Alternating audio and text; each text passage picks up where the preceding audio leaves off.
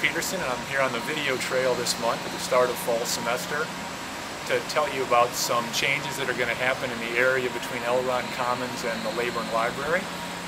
On the wall behind me we'll have a new entrance starting in January of next year that will lead you into a brand new redesigned first floor space at Leyburn Library. It will include things like comfy couches and collaborative workspaces.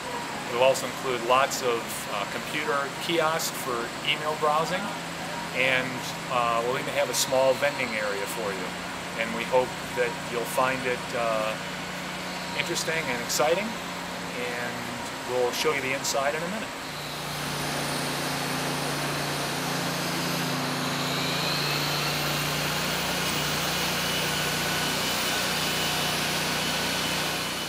Hi, we're here at the main floor of Leyburn Library, and you can notice the nice construction wall here beside me.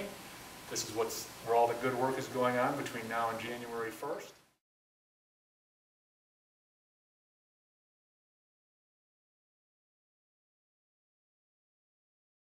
If you need some help immediately between now and then, you can just walk down these stairs, and we're going to take you down and show you that space next.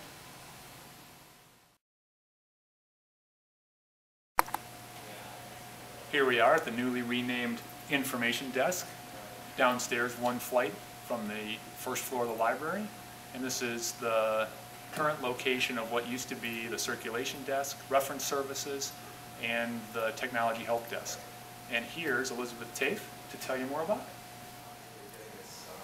Here is our new information desk, where we can do anything from checking out a book to helping with information technology. We also have a new DVD VHS tape browsing area, which I'll show you next. One thing that the new temporary space has afforded us is the ability to put the DVDs and some of our VHS tapes out for the public to peruse. They're no longer behind the circulation desk, so you can just come and browse at your leisure. We now have two self-checkout stations, one on this floor and one on the floor above, our main floor.